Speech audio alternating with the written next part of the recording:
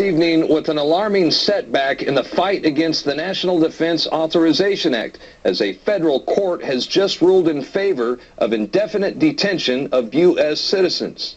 So the NDAA controversy continues. A federal appeals court ruled in favor of the Obama administration's blatantly unconstitutional law.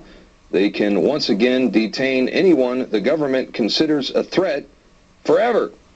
And I can imagine the look on some of our audience's faces right now, as many of you are probably thinking to yourselves, wait a minute, I thought that this indefinite detention of U.S. citizens, I thought this provision was blocked permanently. So what the hell happened? Well, it was permanently blocked beginning last month by a district judge who rightfully declared the law unconstitutional. You may recall that we were all very happy to report a victory against the NDAA. Last month, District Judge Catherine Forrest said in her ruling, First Amendment rights have already been harmed and will be harmed by the prospect of the law being enforced.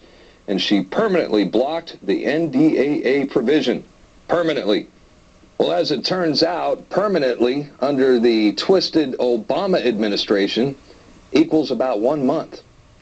And wouldn't you know it, Obama moved to appeal the decision the very next day and demanded that they reinstate the indefinite detention provisions.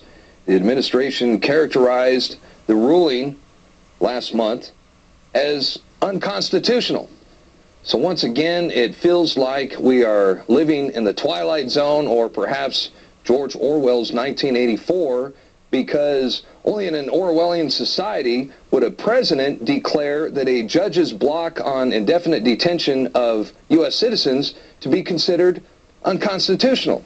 I mean, seriously, is there no end to the madness? And who were the judges who ruled in Obama's favor, might you ask? Well, all three of them were appointed to the appeals court by Obama himself. That's right. They granted the Obama administration what they call an emergency stay that temporarily blocks last month's ruling. The team of judges wrote in a 3-page order to expedite the appeal. We consider that the public interest weighs in favor of granting the government's motion for a stay. So according to these traitors of the Republic, it looks like that it's in the public's best interest, according to them, that the government can detain us without questioning, without due process, indefinitely. Way to go, guys. I mean, really, this looks like a domestic attack on the American people. When you look at this law, I mean, it can be used by authorities to forever detain anyone that the federal government considers to be a threat. You know, people that are in different political groups, protesters, demonstrators, journalists, whistleblowers, you name it. This will go down in history as the end of due process.